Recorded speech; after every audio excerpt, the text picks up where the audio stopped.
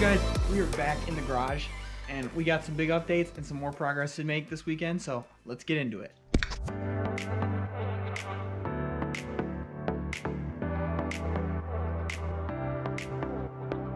All right, so we got some updates on the garage build here. If you haven't seen the past videos, go check those out. But we are here on a Thursday. We're prepping for this upcoming weekend, and we had some progress made last weekend that I'll be showing you guys. But we're here to prep for the weekend. As you know, many projects and how successful they are comes down to how well you prepare for them. So that's exactly what we're doing. We're getting everything set up, ready to go for this weekend so we can make full use of the time. Let's clean this out and let's go.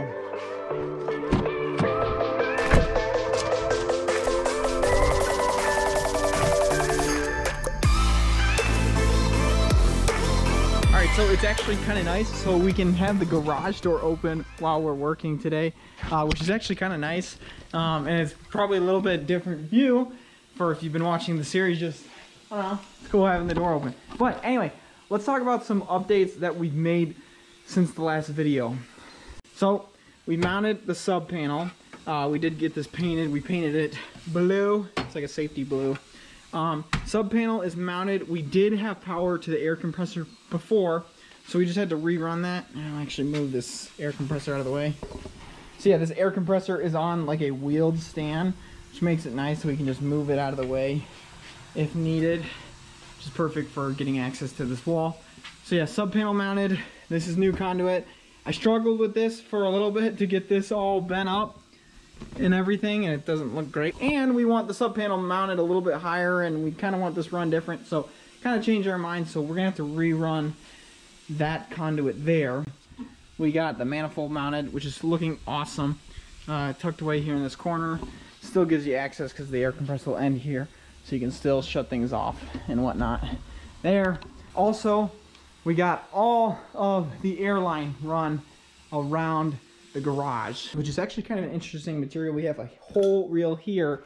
You can see it's like a plastic material, but then there's like a like an aluminum ring inside it. I'll share you in the description down below what this material is. I kind of forget right now. This will allow us to run to the other side of the garage when we get there. For now, we're just doing this side of the garage, same with the conduit that we've already run. We did get the box in there, haven't shown that. We just had to run power and ground and everything to that, but that is the end point, and that'll be where like you can open it to relieve any water or moisture that has gotten into the system. And if you see, a little bit hard with these bright lights in this camera, but there are blocks starting here. There are short blocks to space it off, and then as we come down here, they progressively are getting thicker. And the reason for that is so that that's the lowest point, and really all the corners are lower than any of the runs, so that moisture will run to here eventually, so we can get out of the system, because moisture in air systems are just bad. They wreck tools over time and everything else, so that will allow for that. So the manufacturer does make a bender for this pipe, but you can also just use a 3/4 inch conduit bender. It'll do the same thing for a lot cheaper. We do have a lot of the manifold and all the stuff to hook up the system to the air compressor, because right now that is not active. It just kind of ends here, and we have the air compressor here. Before, we just had a manifold set up here. So when it's all said and done, this is what it'll look like with the air compressor along the wall. Again, you'll still have access to that manifold, and you'll still have access to the sub panel. That'll be up. And the switch, the knife switch to turn the air compressor on. That will be mounted probably somewhere here. All right, so now with that shut, I can show you here. The blue line is run all the way around the garage. We did end up adding an outlet there, an outlet back there for future hose reels potentially, and electrical reels, so that every corner has a possibility for the same system as there. But everything's really kind of coming down to this corner and this wall now that we got the rest of it done. So all those wires have been pulled to all the individual junction boxes and the outlets and everything. So we have to run those cables to the sub panel. So we'll have to run some conduit from there to that junction box. We'll also need to do a similar thing with the airline to there. Don't know if we're gonna get that done this weekend. We're mainly gonna be focusing on the electrical and see how far we can get with that.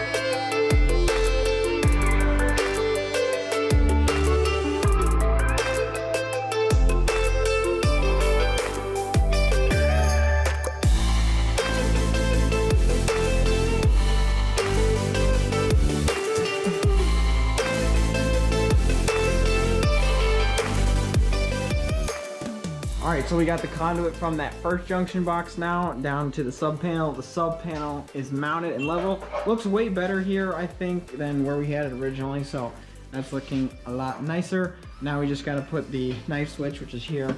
So this is getting mounted up here, and that'll get connected in. So how to do that.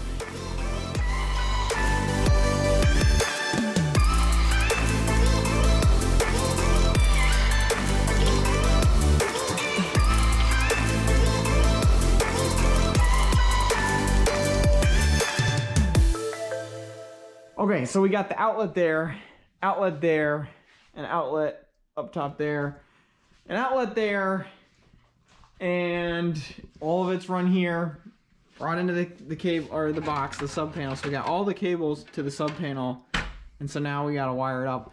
Wally, you want to explain to us a little bit about what we got going here? I mean, and the next steps. Now that all the wires at the panel, all we really have to do is we have to hook up our main feeds, bring those up and around, terminate them at the top, then that brings power in.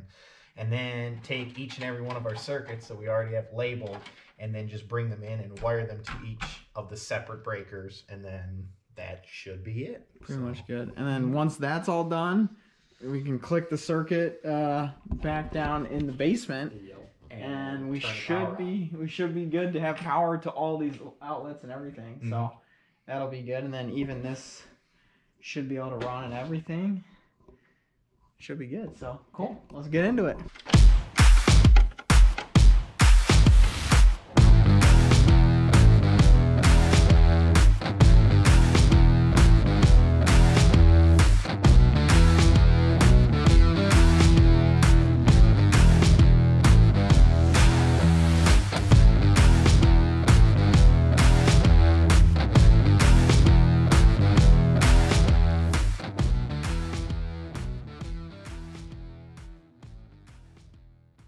Okay, sweet. So we got the panel hooked up now down in the basement. That circuit is on.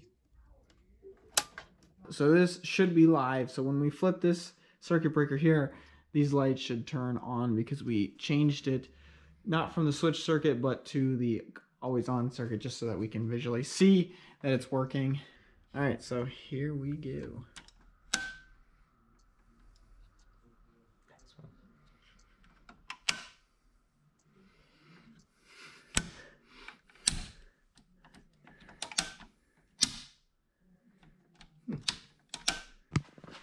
Make sure.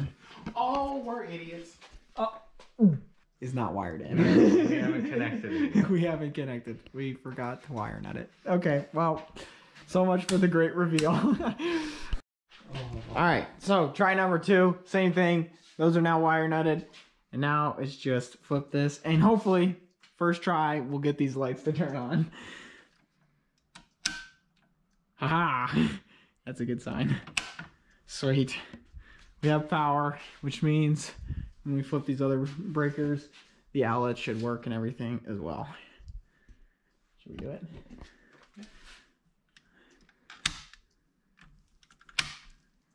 No fires, so we're doing good. All right. We gotta plug something. We want to plug the... And then there's an on button. It works!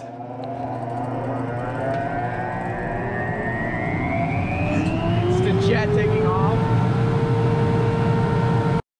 right, so we got the cover on the panel done, so that is looking good there. So everything is set up here. We got the sub panel running to the junction boxes, which is going to all the different outlets and everything that we've added. So pretty much now the conduit is pretty much done now, at least for this half of the garage. That half of the garage is a whole nother story. But for now, we got this done. The airlines still have a little bit of work, but like I showed you guys earlier, we've already kind of wrapped that all the way around and gotten into this corner. This is mounted, so we'll just have to kind of run that down into there. But for now, that's pretty much good. Oh, and the one other thing is we have the heat sensors going up there that we just have to run. But that's pretty much it. And power's already run to those. So literally all that is hooking them up. Remember to turn the circuit breaker off when we go to do that, because that'll be a bad day if we don't. But yeah, so that's all pretty much for this video. I appreciate you for watching. Go check out the other videos if you have not. But I appreciate you for watching, and we'll see you in the next one.